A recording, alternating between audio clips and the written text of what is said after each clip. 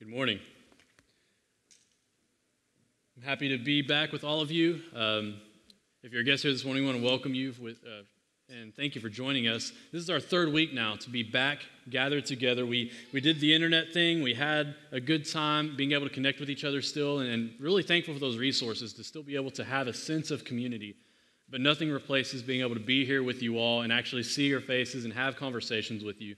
So I'm really excited to be gathered again with you all. If you don't know who I am, my name is Jasen Thomas. I am the student minister at our Pecola campus. And when Jason was going on vacation, he asked if I could come fill in for him one Sunday. So here I am this morning sharing with you.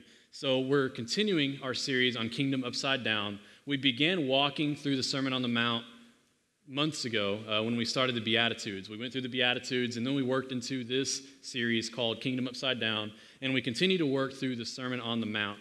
And so what Jesus is doing here is he's teaching us what it means to be a citizen of the kingdom of God. He's teaching us what it looks like to live as a disciple of the kingdom of God. And this is something that we promote here at Cross Community. We really want to make fully devoted disciples of Jesus. And so that's why we're cluing in on what it means to be a disciple of the kingdom of God. And I want to open up this morning with a story. And it's not based on a true story. And I know this because I made it up myself. So you don't have to fact check it and be worried about these two individuals that are having this discussion. This is not a true story. So there's two men, they're having a conversation and they're talking about fire. And their interpretation of fire is the same. They both agree that fire is it's something that's hot, it's a source of energy, it's a source that can be used for many different things, but they kind of disagree on the best use of fire, right? One says fire is best used when preparing a meal. They say the best way you can ever use fire is to cook a meal and have something to eat. And then the other one says, well, I disagree. I think the best use of fire is to not freeze, to have warmth, to provide that warmth and that comfort that you might need in cold temperatures. And both of these men, they're correct, right? Their interpretation of fire, what they have to say about it, we can all agree, yes, fire is hot. Yes, it does do these things that they're talking about. But based on the context of their situation, one man may be more correct than the other man, right? So if they were in... let's say they were in need of food. If they were hungry and all they had was some raw chicken and they had fire, well, they're not just going to eat the raw chicken because it's going to make them sick, right? They need to cook this meal, they need to prepare it, and then that way they can get the nourishment they need from it and continue on and continue living their days. Now, on the other hand, if they were in some frozen tundra and the cold, unforgiving air was pushing life out of them and their bodies were beginning to seize up from the cold, then at that point, the fire would be best used to give them heat and to give them warmth, to keep them from succumbing to that cold weather. So based on the situation, the fire can be used one way or another. And so just as I believe fire can be applied in different scenarios, I also think that Scripture can be applied in different areas of our life, depending on what our context of that situation is. Now, I want you to hear this. I'm not saying Scripture can be interpreted differently, right? We have one interpretation for Scripture. There's one meaning. But I mean more specifically the application of that Scripture. And I'm not talking about matters of theology, the character of God. I'm not talking about matters of salvation. We know that there is one true way to Jesus Christ, and that is through Jesus alone. But I do think there are some matters that can be applied in different ways depending on the situation you find yourself in. So today, we're going to be in Matthew 7, verses 7 through 11. That's kind of our primary text this morning. You may know this as the section over ask, seek, knock. You've probably heard that before. If you've gone through Bible school or anything like that, you've heard ask, seek, knock before. Now, as I was studying this text during my sermon prep, I found some application of these verses that's kind of outside of my usual application. See, when I read these, I would always think okay, this is just about my needs, right? Anytime I have needs, go in prayer. And that's not wrong. That's not incorrect to think that. But as I looked more and as I studied and as I sought out some discussion with other individuals who have more knowledge than myself, who have more wisdom, I began to see that this could be applied in other areas as well, outside of just my needs. And I believe that we can apply this section in our lives to utilize prayer to further not only our relationship with God, but our relationship with others as well. And so I want to start by reading the verses, Matthew 7 through 11. It says, ask, and it will be given to you. Seek, and you will find. Knock, and it will be open to you. For everyone who asks receives, and the one who seeks finds, and to the one who knocks it will be opened. Or which one of you, if his son asks him for bread, will give him a stone? Or if he asks for a fish, will give him a serpent? If you then, who are evil, know how to give good gifts to your children, how much more will your Father who is in heaven give good things to those who ask him? Now what I want to do is I want to look at the very next word in verse 12. I don't want to read the full verse yet, but I want to look at that next word. And all it says is so. It says so. And so when we look at this word, we see the word so. What it should cause us to do is to pause and take a second and say, so. All right, so that means whatever was just said is going to have some implication on what's to follow. So when we look at this, it's going to cause us to look at the full context of what we're reading. And so if we look back at the beginning of chapter 7, we'll find that Jesus teaching on judging others. And so let's read over those now, Matthew 7, 1 through 6. It says, judge not that you be not judged. For with the judgment you pronounce, you will be judged, and with the measure you use, it will be measured to you. Why do you see the speck that is in your brother's eye, but do not notice the log that is in your own eye? Or how can you say to your brother, let me take the speck out of your eye, when there is a log in your own eye? You hypocrite. First, take the log out of your own eye, and then you will see clearly to take the speck out of your brother's eye. Do not give dogs what is holy, and do not throw your pearls before pigs, lest they trample them underfoot and turn to attack you. Now, when I read this, I see that we as Christians really struggle with this passage in particular. We really struggle with this. Hear me say this. Judgment is not bad, right? Like we get the sense that judgment is just like, it's almost a curse word, like, oh, you can't judge. You can't judge. Christians shouldn't be judgmental. But judgment is not bad. It is biblical. Judgment is encouraged and it is fruitful. Judgment is necessary for growth. But we can really get this part so wrong. Our judgment should be directed towards other brothers and sisters of the faith. We need to stop holding the world up to the standards of Christ because, frankly, the world doesn't care about Christ. Our judgment isn't meant to judge and look down on unbelievers in the world. Our judgment is meant to help us walk with fellowship with brothers and sisters toward sanctification and into deeper relationship with Christ and with one another. Those outside of the kingdom are not strong candidates for correction. But hear me say this. This does not mean that we should just dismiss unbelievers and say, you know what, all right, they're on their own. We should keep each other accountable, but as far as the world goes, it doesn't matter. That's not our problem. That's not what I'm saying. We cannot and we should not lose our evangelical mindset. There are still lost souls out there that need the gospel, that need the truth of Jesus Christ. However, judging non-believers and condemning them for their actions will most likely do more harm than good. It will never be fruitful. It will not cause them to want to ask more and know more about Jesus. It's going to push them away. The love of Christ abounds any barrier. It abounds any obstacle that could be in our path, and we should extend that love to non-believers, not judgment to them. So we see before the ask, seek, knock passage, Jesus is teaching on judging others. So let's look at the verses after ask, seek, knock, or just that one verse really is what I want to focus on. Matthew 7:12. So, there's the word that we looked at that made us look at the context. So, whatever you wish that others would do to you, do also to them, for this is the law and the prophets. We know this is the golden rule. More simply, do unto others as you would have them do unto you. Even though our judgment is reserved for other believers, it's reserved for those who would call themselves Christians, we can still apply the golden rule to those who are outside the kingdom of God.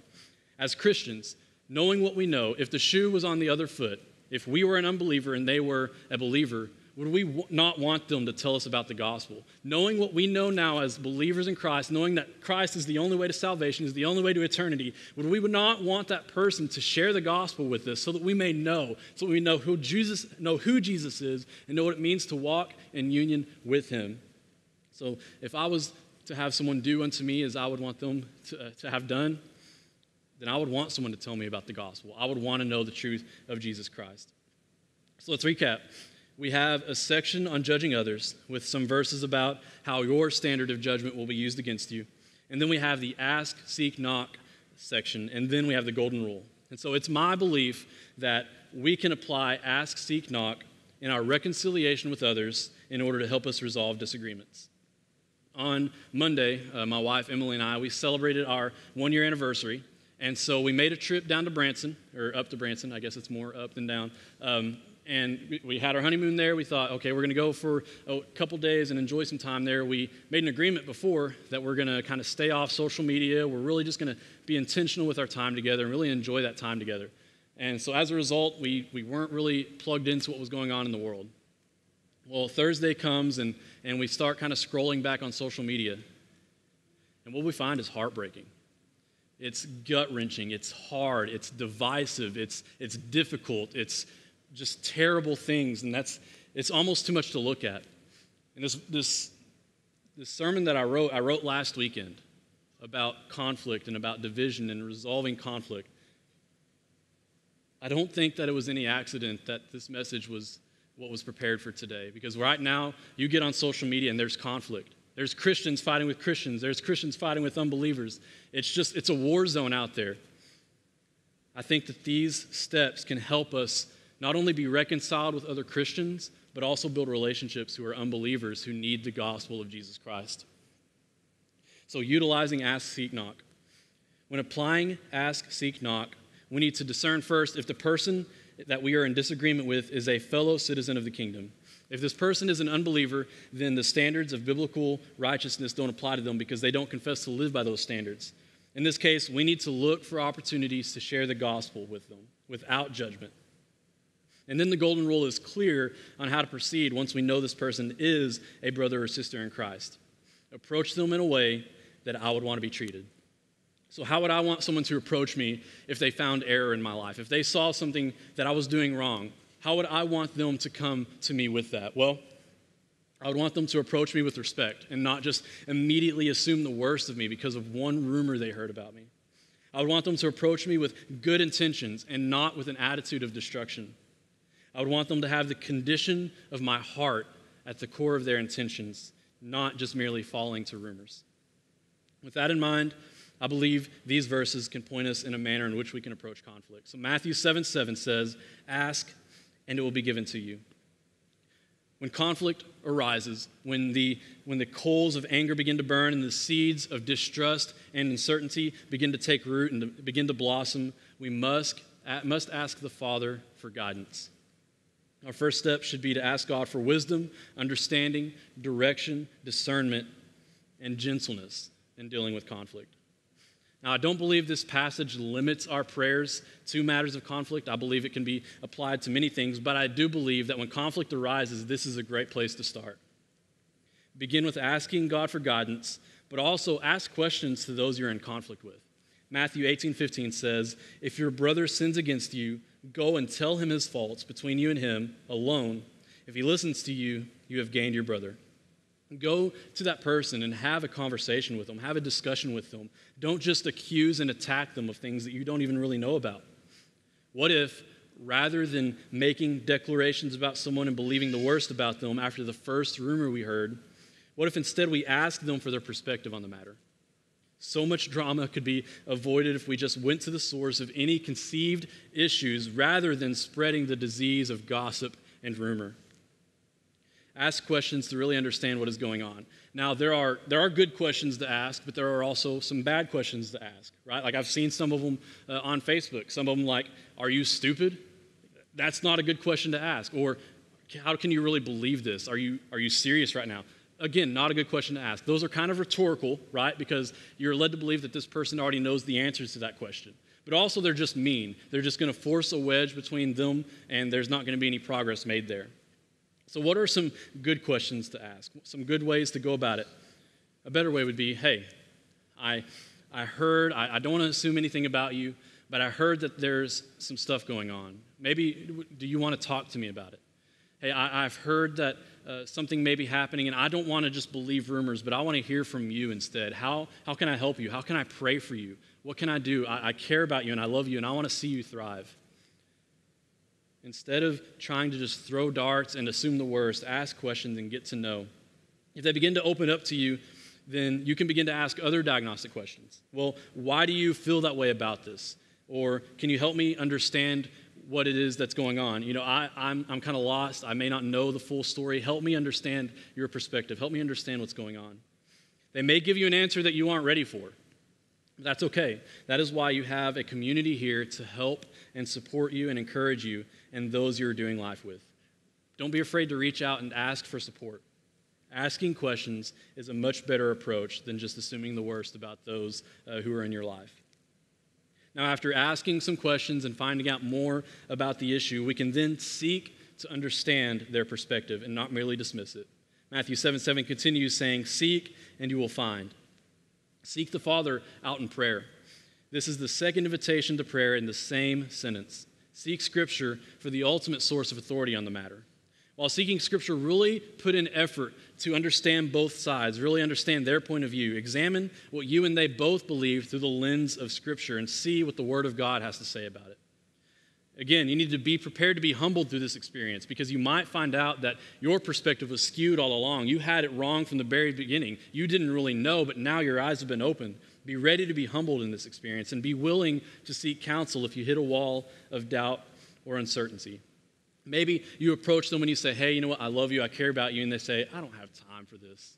I've got my own issues going on. I've got my own problems. I don't have time to deal with these rumors that you're coming at me with. I just don't have time for it." Maybe you approach them and they dismiss you immediately. This is a perfect time to seek out wisdom from others. Matthew 18:16 says, "But if he does not listen, take one or two others along with you, that every charge may be established by the evidence of 2 or 3 witnesses. If he refuses to listen to them, tell it to the church, and if he refuses to listen even to the church, let him be to you as a Gentile and a tax collector." The best case scenario would be that you go to your brother or sister and you begin having this conversation, having this discourse, and you understand one another, and they say, "You know, I appreciate you coming to me with this. It means so much that you came to me instead of just believing what you heard. Thank you so much." And then you begin walking together. You continue towards sanctification. You continue in your discipleship towards Jesus Christ. That is the best case scenario. But Scripture is clear in the process if that's unsuccessful. Gather with 2 or 3 others. Go to the church. And then if they still continue to not want to have anything to do with it, it's up to them from there to seek out that reconciliation. You've done everything you can. You've followed the steps as set out by Scripture. Lastly, knock at the door. Approach God in prayer and knock at the door for answers you are seeking. This is now the 3rd time in the same sentence that Jesus is encouraging us to prayer. By knocking on the door, God may open doors to you that were not previously open before. You may have a new understanding or a new perspective. I would also recommend that you knock at the door of those you're in conflict with. Imagine you want to go have a conversation with someone. You say, "You know, I want to sit down and have this discussion." And you go to their home and you begin the conversation by kicking in their door and sitting on their couch. They're probably not going to be very receptive to what you have to say. They're probably even going to be ready to come at you with violence because they think they're under threat. Aggression is not the way to handle this. Don't force your opinions on them. Approach them with a sense of gentleness and reassure them that you are there for their good and not for your own ego, not to boost yourself up and feel better about yourself, but you are truly there for their good. So ask questions, seek understanding, and knock at the door. I want to close with this. Beyond all of this, we must remember verse 11. "If you then, who are evil, know how to give good gifts to your children, how much more will your Father who is in heaven give good things to those who ask him?" Again, I don't believe this application for this passage is limited to matters of conflict. I think that it can be for anything going on in your life if you seek God out. I believe they can apply to any area. 3 times Jesus commands us to pray. Ask, and it will be given. Seek, and you will find it. Knock, and it will be opened. This repetition is meant to convey that Jesus really, truly means this. He wants you to get this. He wants you to know to go in prayer. We can trust in God's goodness because we have already been adopted as children. St. Augustine said this, "For what would he not now give to sons when they ask, when he has already granted this very thing, namely, that they might be sons?" As a child of God, you have a good Father who loves you and wants what is best for you. He wants you to ask for the things that you need in your life. He wants you to seek him out in pursuit of those things, and he wants you to knock at the door so that it can be opened. Now, does this mean that everything we ask for, we get? I think we all know that that's not true, right? We all have probably prayed for something and it not happened in our life. John Piper would answer that question like this: does this mean that everything a child of God asks for, he gets? No. We do not get everything we ask for, and we should not, and we would not want to. The reason I say we should not is because we would in effect become God if God did everything we asked him to do. We should not be God. God should be God. And the reason I say that we would not want to get everything we asked is because we would then have to bear the burden of infinite wisdom, which we do not have. We simply don't know enough to infallibly decide how every decision will turn out and what the next events in our lives, let alone in history, should be. This is not a message on prosperity, but rather about trusting that God knows your needs and will meet them. His ways are above our ways, and his thoughts are above our thoughts. You may not ever understand everything that goes on in your life, but you have to trust that you have a Father who is infinitely good, infinitely wise, infinitely powerful, and infinitely loving, and that he will keep you and sustain you. If you guys would pray with me.